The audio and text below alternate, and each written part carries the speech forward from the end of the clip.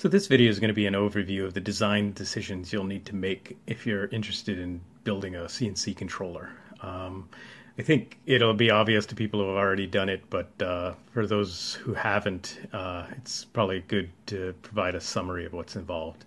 So the first thing you need to take into account is what is the available AC power in your shop where the CNC is going to run. For most of us here in North America, it's going to be either 120 volt or 240 volt AC, and it's going to vary the number of amps that are available from as low as 15 amps up to 50 amp 240 volt. So it's a big delta as far as what's available, and so it's going to affect your design and affect what's possible. Another detail is the number of wires, let's say for your 240 volt service. So you might have, like I do, a 3-wire 240 volt circuit coming to your garage rather than a more modern 4-wire. And so that'll affect your design as well. So the second thing you'll have to decide is what kind of spindle or router you want to use on your machine. So there's a lot of choice. You could use a single-phase router that runs off 120 volt AC. You could choose, like I did, to use a 3-phase spindle, which will require a VFD, which is a variable frequency drive, which converts the single-phase AC into 3-phase AC. And then you need to take into account what the horsepower rating of that motor is, regardless of which type, and how much amperage that motor will draw. And just be aware that if you do go the VFD route, there's sort of a penalty for converting single-phase AC to 3-phase, so you need a little buffer. You also need to watch out for VFDs. Some of the VFDs are not very efficient when they're converting single-phase to 3-phase, and there'll be a power factor adjustment, and some of them can be as much as 50%, and so they'll give you a rating. Oh, this VFD can put out 30 amps, but if you're actually converting from single phase, it's half that. So just be aware and careful about that. And so just realize that if you go VFD, you're going to need a little bit more current buffer. So you also need to select which software you're going to run up front. I know it sounds a little bit odd, but it's the reality. You need to decide whether you're going to run Mach 3, Mach 4, Linux, CNC, or whatever else is out there.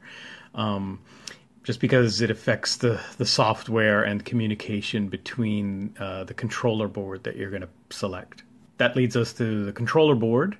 And at least in my research, it sort of came down to two major contenders, and that's PMDX and ESS, which is Ethernet Smooth Stepper. Those were kind of the only big contenders I was looking at, mostly because those manufacturers provided drivers, plugins to go with Mach 4, and I was interested in using Mach 4. And so bottom line is you kind of need to decide on the software and the controller board, in my opinion, at the same time. You have to sort of pick a combination that's going to work together that other people have used, and if you're not, you're going to walk that road alone maybe, and that's going to be harder. So next up is stepper drivers. There's essentially two types: there's analog and digital versions. It seems to me that digital is the way to go. They seem a lot more efficient. I think it'll be beyond the scope of this video to discuss that, but those are the two options. It seemed Gecko Drive was an obvious choice for me. There are other versions out there. There's lots of these. I think I can't pick out a particular brand because they seem to almost be like an open source design where a lot of the Chinese manufacturers make the same boards. But anyway, they're out there. And then here, with choosing the stepper driver, you have to just sort of make sure that they're compatible with the controller board you're using. And then my advice again would be to go look on the internet to make sure that it's sort of a proven combination, that your stepper drivers that you want to use kind of work with the board that you've chosen. So then you need to select which stepper motors you want to use, and so it's which NEMA size. So there's from very small motors all the way up to these Mongo monsters. And so they produce different amounts of torque and take certain amounts of current. So basically you have to size the motor that you need based on your application. Are you woodworking? Are you metalworking? How big is the gantry and how heavy is it? What kind of gear system are you using? All of those things are your choices. But what's important is, what size and ultimately what current your stepper motors are going to need. And then as a side note, the wiring configuration, there seems like there's quite a few pretty common ones. I think 4, 6, and 8 are the most common that I see. I actually have 8 wire, and it gives you a lot of flexibility with how you actually wire them together. So that's the reason I chose 8 wire. And then, with a 4 wire, I think they've taken a few decisions away from you. And so anyway, I won't get into the wire numbers, but just know that that's a thing and you have to select which one you want up front. So next up, you have to decide what voltage you're going to run your stepper motors at. So your stepper motors will come with a spec sheet, and you can take a look at that. And they'll usually give you a maximum voltage, but it's sort of an engineering decision about what voltage you select. And so I'll put a link down below to a good article that's on Gecko Drive that talks about this topic. So it's pretty deep. The summary of it is that you're trying to balance torque, speed, and heat generation of the motor itself. And so let's say I have a motor that can take 80 volts. I don't necessarily want to run it at 80 volts. It'll give me a very high-speed motor, which is good, but it'll also probably be pushing the limits of that motor and generating a lot of heat. And so bottom line is I'd read up on the subject and just know that it's something you have to decide up front because it will affect the DC power supply that you're going to need.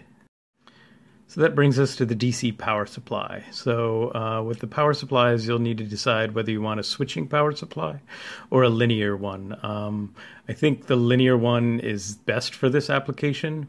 The bottom line is as the stepper motors decelerate, they become generators and actually create voltage that has to go somewhere. And so the linear power supply is able to absorb that energy back, whereas a switching power supply cannot. And so you have to add some additional, resistors and other techniques to kind of deal with that inevitability. And so it's just something to be aware of. It seems like most people who are making these CNC controllers go with these larger linear power supplies, and that's what I did. And then when you're picking out a power supply, you sort of have to look at the wattage. And so there's kind of a wattage calculation based on how many motors you're driving, what is the current of each motor, and et cetera, how many phases. So there's a bit of engineering there. So you kind of need to dig into that to size your DC power supply. And then, of course, the output voltage is sort of what you decided in the previous step with the stepper motor voltage. And so all of those just kind of go together. So estop design. So I think it's probably good for you to think ahead of time about how you're going to design the e-stops of your machine. So it's common in industry to have a latching circuit controlling a contactor that controls power to the entire controller board. And so it usually uses a DC voltage, 24 volts or maybe 12 volts DC to drive the contactor, and when you press the e-stop, the contactor is opened and it kills power to the entire controller board. And so I sort of view that as sort of the gold standard of safety. You hit a button and everything stops, basically. There's no chance that a bad motherboard would ignore the signal, things like that. And so the other concept is sort of a soft e-stop, and like the PMDX 424 sort of supports this concept, where it's just a signal to the controller board to stop all motion. And so you could view that from a safety standpoint as maybe not as good, because something could go wrong with the board itself and it ignores that and keeps running. And so either way, it's something to know about and think about. And so my machine actually uses both. When all of the estops buttons on my machine actually control the contactor, and it shuts power off to the entire controller. And then I actually have this separate little button that I use near my control station that I can just hit, and it's actually the soft stop. And it's usually in a situation where I forgot to configure something, or it's sort of that operator idiot moment where you're like, oops, and you just want to stop the machine, but you don't want to have to kill the power and then reset everything by turning it back on, re-zeroing the machine, loading the G-code file again. So it's just a lot more convenient for an operator. And so I'm not going to get into, maybe, I would imagine OSHA wouldn't like those kind of mixing and matching. Usually when you see a red button, you want to have it always be the same behavior. But anyway, I can tell you from operating the machine, I'm glad I have both. But, it's up to you. You're probably the one that's going to be hurt badly by that. So anyway, do what you think. But it's good to think about it now at this part of the design phase. So I'm going to squeak in one more item here. So this is electromagnetic interference management. This is something that probably would be good to think about now rather than later. I think Clue 42 has a really nice video about how one of his VFDs was interfering with all of his video equipment while he was trying to shoot videos and stuff. And so it's kind of a broader issue. So it mostly focuses on the variable frequency drive and the stepper drivers themselves. And so both of these items, the VFDs usually use IGBTs, insulated gate bipolar transistors, to switch. So basically it's taking AC, making DC, and then converting it back to AC using these IGBTs. And they switch very quickly to make, simulate this 60 hertz sine wave of AC. And so this can create a lot of electromagnetic noise. And so this affects both your machine, and it can affect other things in your shop, and worsely it can back propagate through the AC line. So it could affect your neighbor, your wife who's trying to work in the office in the other room, things like that. And so it's just best to at least have a plan up front on how you're going to mitigate it if it becomes a problem with your design.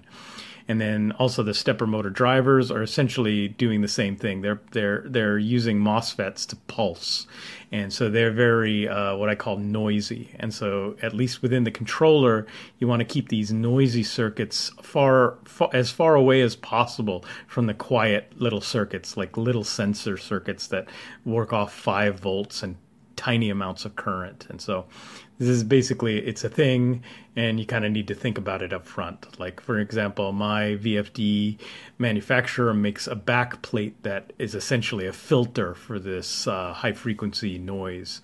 And so it protects the power lines from the noise that the VFD will put out. And so I just bought it. It was an extra $40, and so I thought it was cheap insurance. So anyway, just know that this is a thing, and you're going to have to deal with it in your design maybe at some point. So I think that's it for this video. I hope it's useful to people who are thinking about taking on this kind of build. I don't think any of the particular decisions are hard, but it does take a considerable amount of time to think through it all before you start ordering parts.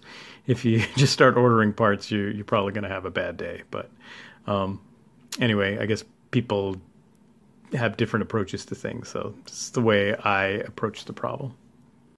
Thanks for watching.